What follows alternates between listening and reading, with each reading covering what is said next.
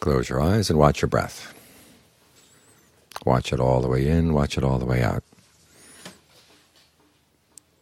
When you meditate like this, it's called bhavana. It means to develop. You're developing good qualities in the mind. It's a way of making merit. In other words, finding a happiness that doesn't have any harm.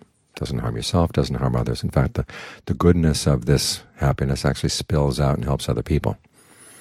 It's not like a lot of the sensual pleasures in the world. You eat something, nobody else gets to taste it.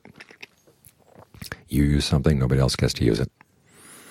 But with the happiness that comes from generosity and virtue and meditation, other people benefit. Your generosity, they receive gifts from you, and you gain the perfection of generosity. With virtue, other people don't have to be afraid that you're going to harm them. They benefit.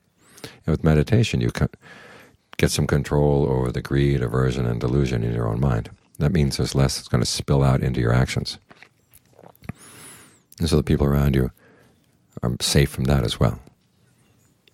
So we try to find this kind of happiness as much as we can, because all the conflict in the world comes from people looking for the kind of happiness where one person gains, other people have to lose.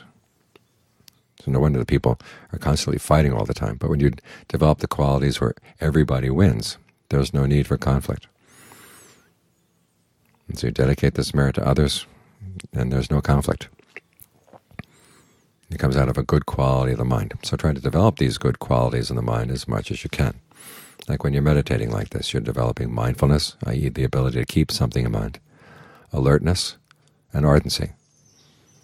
Alertness is when you know what you're doing, and ardency is when you try to do it well. And then you can take those qualities and bring them into the rest of your life as well. Whatever you see that you've been doing that's not skillful, you can change. Because that's one of the pieces of good news in the Buddha's teachings. We're not stuck the way we are. We can change the way we are, change the way we act, so that we create a better world around us. So when you're making merit like this, you benefit, other people benefit too. Other people who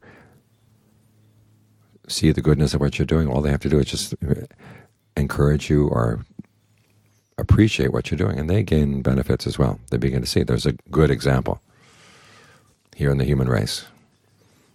And it spreads not only to people who are alive, but also to people who have passed away. So this kind of goodness spreads around. We try to create as much of this goodness because it is a happiness that is good, in the sense that it has no drawbacks, and everybody benefits. That kind of happiness is rare. So try to create as much of it as you can, because that's your protection now and on into future lives. And it's what makes the world a better place to be.